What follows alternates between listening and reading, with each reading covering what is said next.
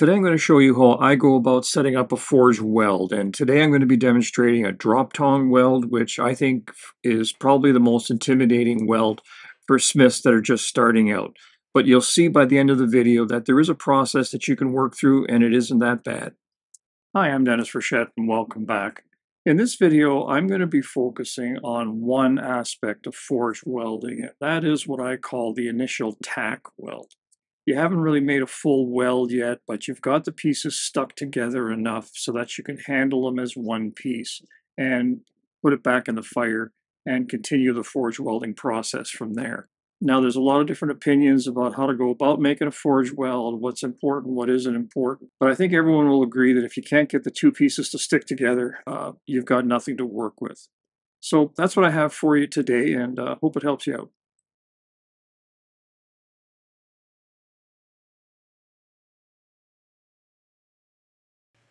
Today I'm going to be doing this demo with a couple of pieces of flat bar.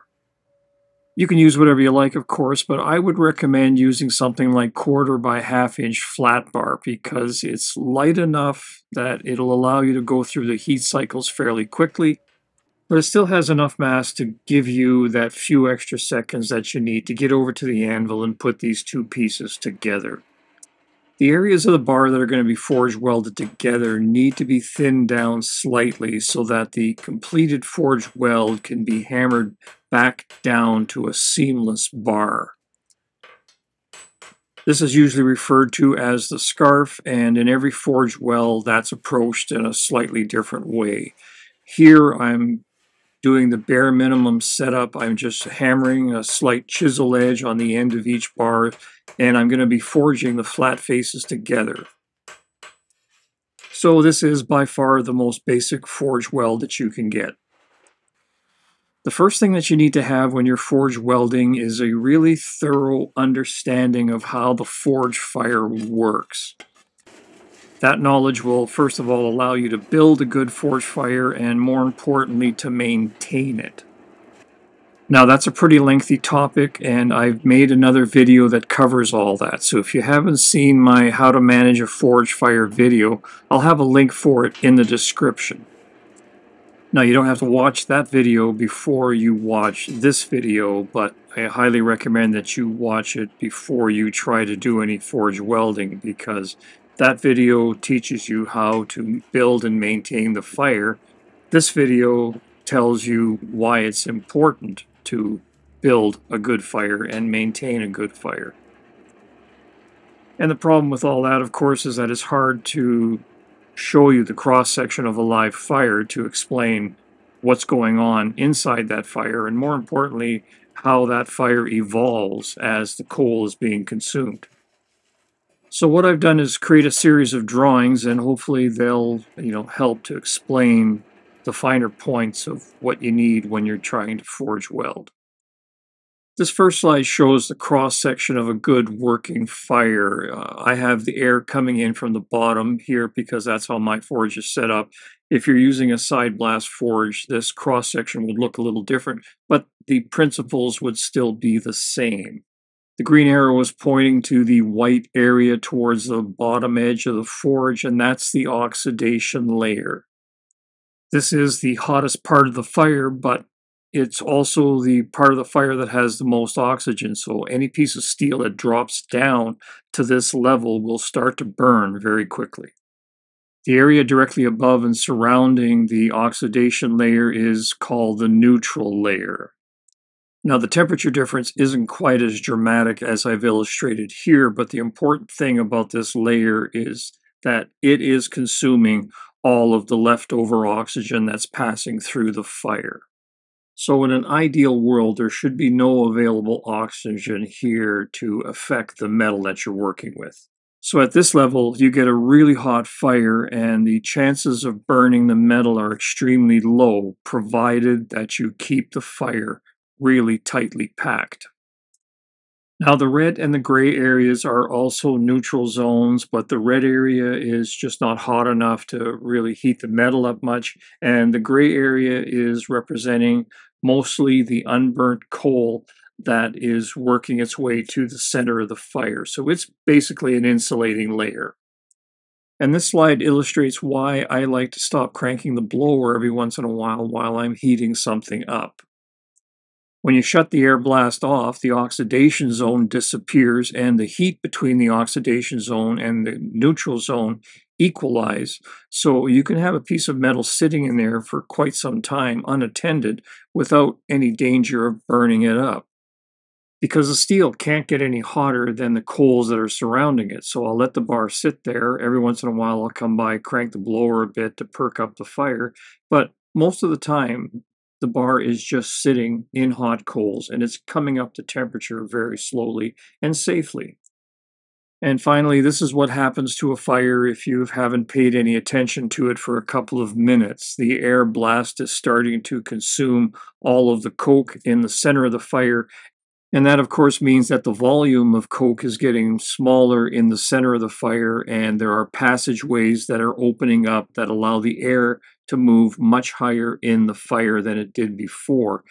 So if you don't recognize the problem and correct it early, the oxidation layer will just keep moving up in the fire until it totally consumes the center of the fire and leaves this void that you can't work with.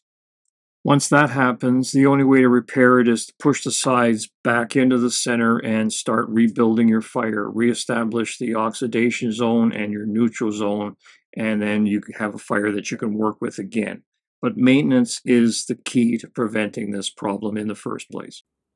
So here's the actual forge that I'm working with, and I do have the fire set up as I described in the first slide, and it just looks like a pile of coal with a little bit of flame coming out of it. And the reason I showed you the cross sections is because every one of those fires would look pretty much like this from this vantage point. So you'll just have to trust me when I tell you that I have the forge set up the way you see it in the top right hand corner in the screen, and I have the bars in the fire, and I'm slowly raising the temperature until they get just below a welding heat. So it's a very, very light yellow. Once I get to the anvil, I'm going to use my wire brush to clean off all of the scale, and while the bar is still hot, I'm going to apply flux to every side of the bar. Now the bar is very hot at this point, so the flux is going to dissolve very quickly into a liquid, and I usually stop applying flux when I notice that the bar is cooled slightly and the flux is not dissolving totally. And I'll repeat the same process for the other bar. The flux that I'm using is just regular 20 mule team borax that you can find in your detergent aisle at the supermarket. I haven't done anything to it, this is just straight out of the box. Now I'm ready to start heating up the bars to bring them to a welding temperature. I'm going to be placing both bars high up in the neutral zone as I did earlier, but this time I'm making sure that they're at the same level and they're not touching each other. I'm going to quickly use the poker to push the sides of the fire towards the center to fill any gaps that might have developed in the last heat, and then I'm going to use my spoon to rake more raw coal around the outside edges of the fire so that it can start turning into coke, and I have it ready for the next time that I need to push the fire towards the center to fill up any gaps. And that just becomes the routine around the forge. It may seem like a lot to remember, but in no time it'll just become muscle memory and you won't even realize you're doing it. At this point I can crank the blower a little bit more than I normally would to perk the fire back up, and then once I see that the fire has a good head of steam going and the bars are starting to heat up, I will really throttle back on the blower and just give the fire enough air to keep going. You are going to notice that the bars are going to heat up a lot faster in this heat because even though they may look cold going in, the core temperature of the bar is still quite hot, so they're going to accept the heat very quickly.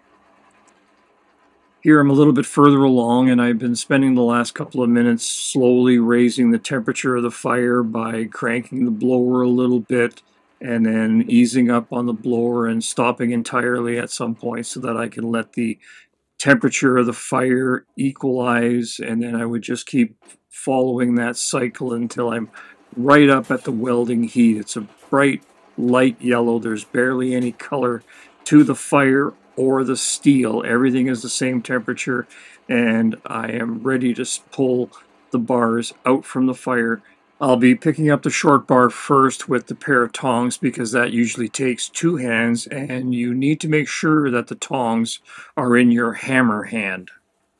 Next, I'll pick up the long bar and head over to the anvil. When I get to the anvil, I'm going to make sure that the two flat faces are together and the short bar is underneath the long bar. And then I'm going to wiggle the long bar slightly until I feel some resistance. At that point, I can drop the tongs, pick up the hammer, and tap the weld slightly at one point. That's just to make sure that the two bars are stuck together enough that I can continue the process. This joint is a little longer than I'd like, but don't worry about that stuff now. Just concentrate on getting the two pieces together. So even though I can treat the bar as a single unit, the strength of the weld at this point is probably the equivalent of 2 or 3 wraps of duct tape. So you still have to be careful. So for this heat, I'm going to be repeating exactly the same process that I used for the first heat, only this time I'm going to be working with 1 bar instead of 2. I'll be bringing the bar back up to close to welding temperature so I can take it to the anvil, scrape off the scale, and apply more flux. The flux is only capable of dissolving a certain amount of scale before it stops working, so it's important to remove it and replace it often while you're welding. Once again, I'm following the same procedure here that I've used all along for bringing the bars up to a welding heat. At this point, I have part of the weld tacked together, so I have good contact in that one area. So what I need to do in this heat is hammer along the entire length of the weld to make sure that I have full contact across that entire area. And the reason I'm doing this in a couple of heats is because, as I mentioned earlier, the joint is a little longer than I would have liked, and I just don't have the mass to give me the working time to do the tack weld along the entire length.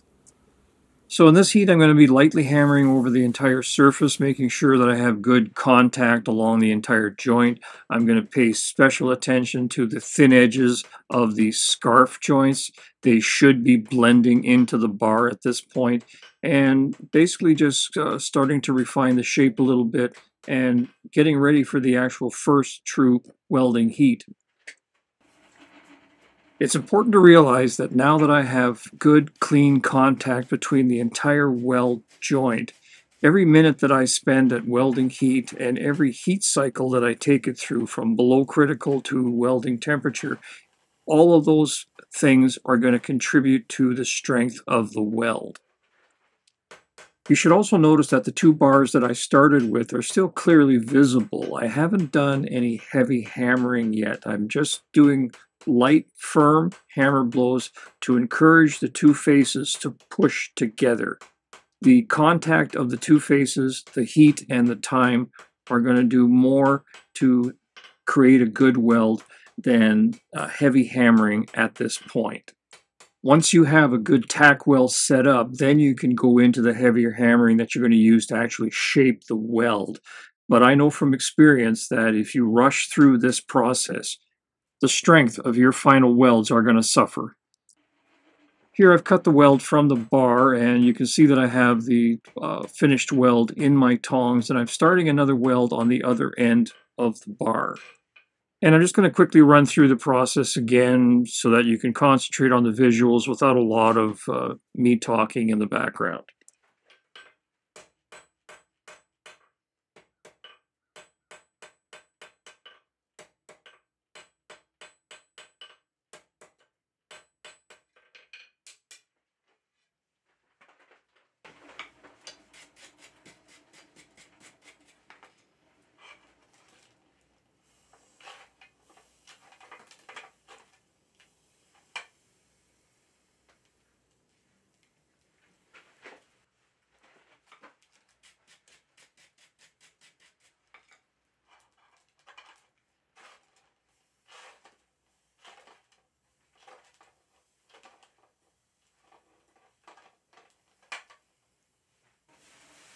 So here you can see that I had a fleeting moment of coordination and I was able to set a weld with a much shorter overlap than I did with the first weld.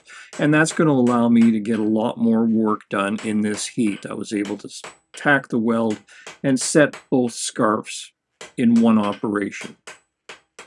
This is a good length for this weld, so it's what you're aiming for. But when you're starting out, don't worry about that stuff. Just get the two pieces together. If the lap turns out to be a little longer, you just need to take another heat. It's not a big deal. You're still going to get a good weld out of it. This is the sample of the welds that I just completed. The one closest to my hand is the first weld that I did with the overlap that was much longer, and the one at the other end of the bar is the second one that I did with a much shorter overlap. You can see how the first weld that I did isn't quite as far along because I have to take two heats to cover the full length of that weld, whereas the second heat, my hammerhead covered the whole length of the weld, so I was able to get a lot more work done. Here I have the bend test that I did for these two welds, and you can see that even at this stage, there has been enough metal transfer to create a strong enough weld to bend the original bar stock. Now you have to understand that these are just test pieces and they are just tacked together, so I wouldn't normally be bending them at this point. I'm just trying to illustrate that even though they are just tacked together, they are still fairly strong. To complete the weld, you need to bring these bars back through at least 2 or 3 complete welding cycles to fully develop this weld. The weak point in the bar right now is right along the weld line. So if I continued to flex these bars, they would eventually break and they would peel apart right along the weld line. That doesn't mean that the weld is bad. It just means that you haven't taken the time to fully develop the weld. In this next sample, I've let the height of the fire drop down quite a bit. It's still above the edges of the fire pot, so it's probably deeper than most people try to use for forge welding, but you can see how the neutral zone has really diminished in size, and even though technically it's still there, it's so close to the oxidation zone that it is being contaminated from the extra oxygen running through the fire. So if this fire looks familiar to you, it's probably the reason you're only getting welds to stick about 20 or 30% of the time at best. The border between the oxidation zone and the neutral zone is just too close, and it's probably always moving. If the oxidation zone drops a little bit, you're going to get welds to stick, and if the border moves up a little bit, nothing's going to work for you. So this time the weld did stick, but I could tell that there wasn't the same amount of grab that I had in the first two welds that I did under ideal conditions.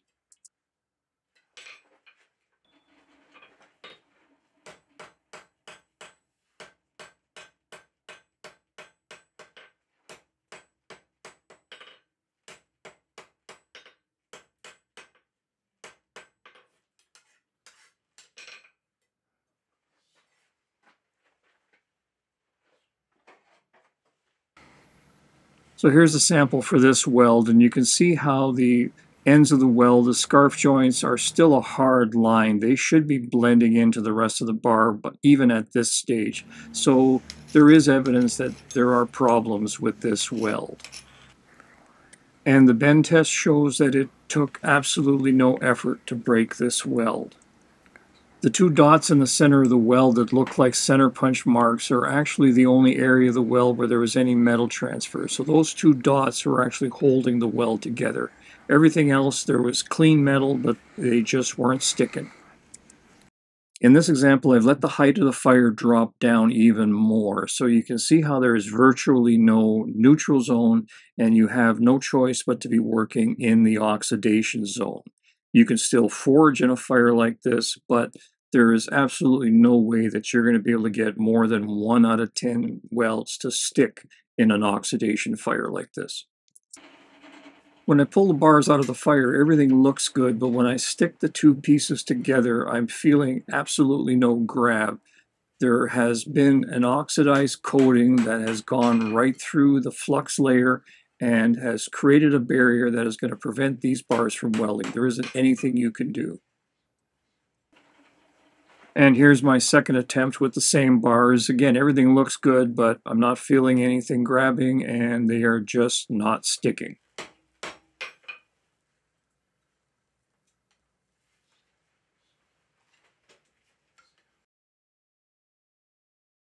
In this example, I've rebuilt the fire back up to the height that it was in the first sample that I did, and I'm going to be working with the bars that I couldn't get to weld in the last two examples, just to illustrate that the process is reversible as long as you didn't do any permanent damage to the metal.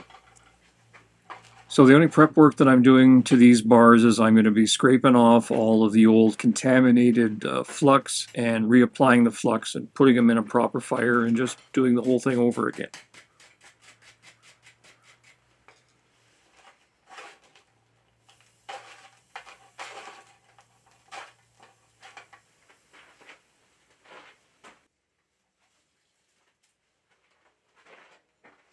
So once again, coming out of the fire, everything looks good, but fortunately this time I'm feeling the two bars grabbing each other, and I just give them a little tap to reinforce that bond, and I know everything's fine.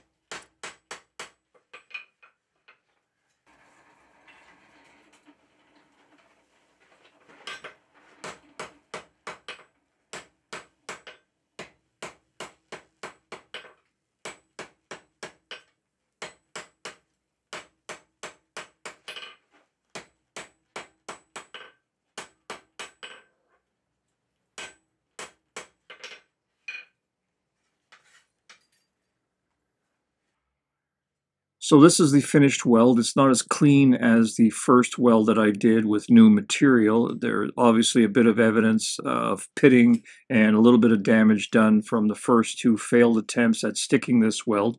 But there are edges that are starting to blur, and the bend test does show that I did get good surface contact, and there is the potential to have a good weld here. So don't be discouraged if you miss your first or even your second attempt at getting the welds to stick. You do have time to regroup, reset your fire, and get a good weld out of it. The important thing is to keep practicing and just concentrate on getting the welds to stick first, and then everything else is going to fall into place.